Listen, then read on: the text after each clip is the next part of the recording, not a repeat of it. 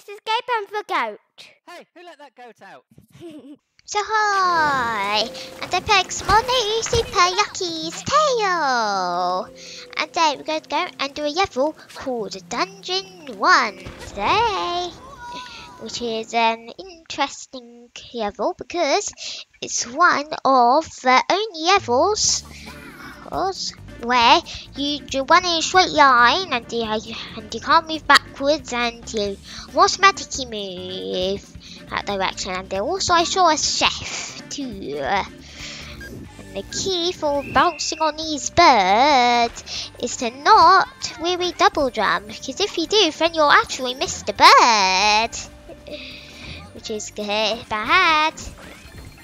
Because we want to hit the birds, because then you get to all sorts of things, like secrets.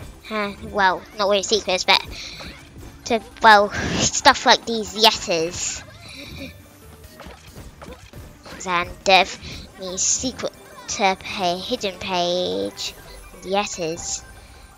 And speaking of hidden page and letters, I've just got them all. Yay! And I also, I believe, just got my 300 coins and oh, I barely made it there. But I did make it, and I got everything. Because this is the final page that I need to talk over to complete the level. Yay! I still see the chef where I am, and he's still waving like, help me! Even when I'm already there.